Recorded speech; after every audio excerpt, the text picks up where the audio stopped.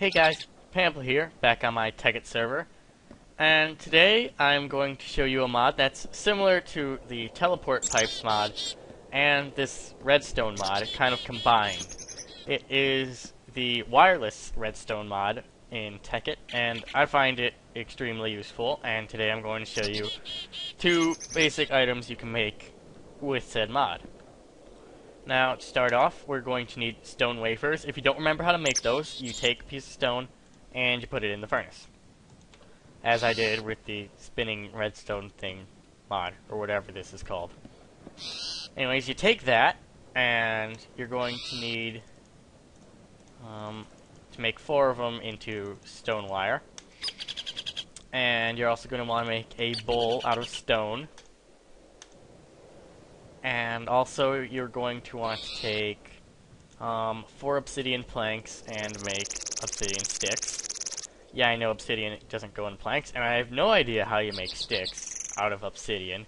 Sounds like a very complicated process, or at least very painstaking with extensive tools, more than which you'd find in your usual crafting bench, but whatever, it's Minecraft. Anyways, you're going to also want to take your ender pearls, surround them in redstone and glowstone, and you're going to get a wreather pearl, or however you pronounce that. You're going to want to take these 2 and 2 obsidian sticks, make a wireless transceiver, and you're going to want to take one of the wireless transceivers and put it in the bowl. Therefore, getting a receiver dish or a wireless transceiver in a bowl.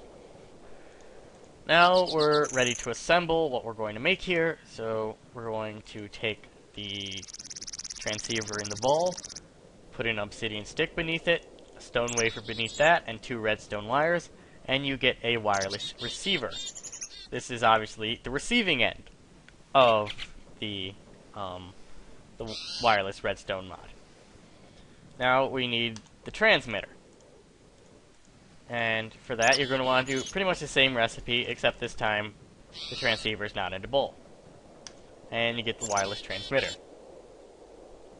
Okay. Now we are going to go down and test this out. Ow.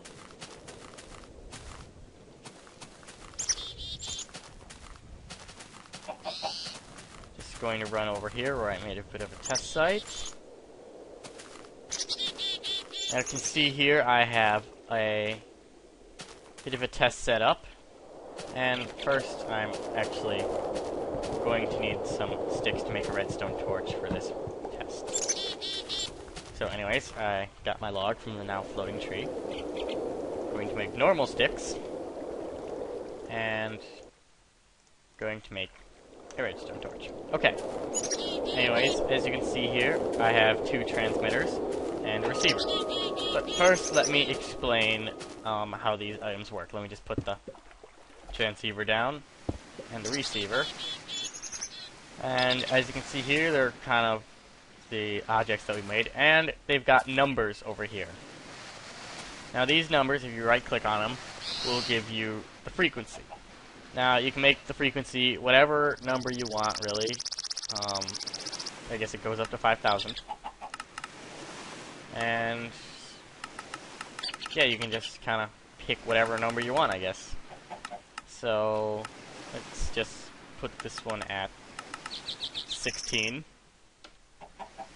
And yeah, so the transmitter is now at frequency 16. So it will only work, it'll only be received by an object that is at frequency 16. Because if I have power to this does not receive power. However, if I were to take the wireless receiver, right-click on it, and set this to 16, then these 2 are connected wirelessly, and if I were to put the torch down here, this would become powered. And also, I don't believe there is a range for distance on this thing, or at least I've managed to go a good 300, 400 blocks and have no trouble with the signal being taken away. So as long as the chunk is spawned, I think you have no problem. And if you remember how to make world anchors, then you really have no problem whatsoever.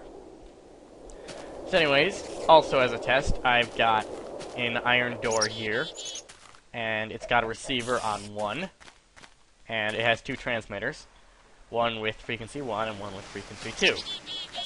Now, I could quiz you guys on which one will make the iron door open, but I'm sure kindergartner could figure that out. So yeah, I'm going to put it on 2, and as you can guess, nothing happened. So if you thought 2 was going to work, you are wrong. Now if I were to put it on 1, the door opens. Look at that. I can make it open without even being anywhere near it. What kind of sorcery is this?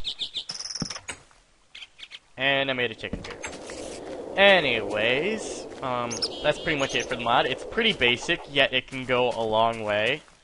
I mean, and it'll help you, like, save time and resources making wires or whatever.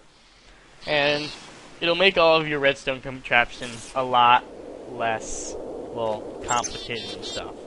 Because all you need is these rather than a bunch of redstone and a bunch of repeaters and everything. So, yeah.